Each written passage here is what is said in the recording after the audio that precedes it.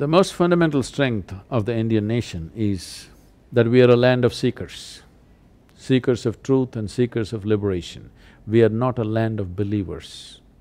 We are a godless nation.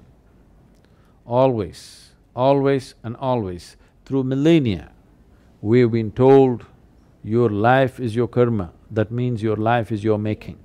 This is the fundamental strength, and we have to bring this back, that we are a land of seekers.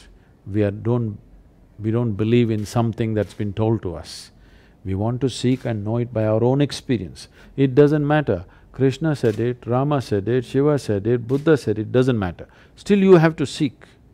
We have, with all due respect, all of them, we still want to know it by our experience. The moment we give it up, we won't know why, we will not know why we're Indians, and we will not want to be Indians.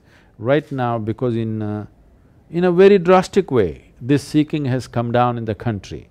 Because of that, today if the Western nations open up their visa procedures, 80% of the Indians will swim across the oceans and go away.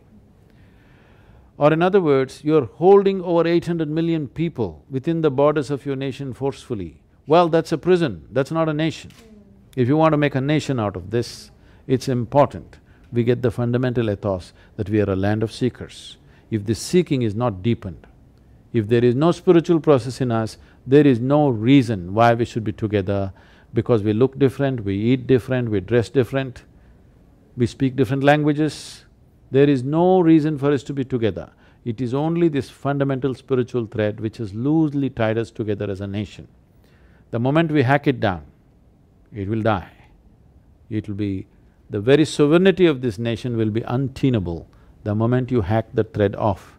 So it is in the hands of young people like you to strengthen that within yourself and in everybody around you, and 20% of your wardrobe must turn Indian. Thank you very much.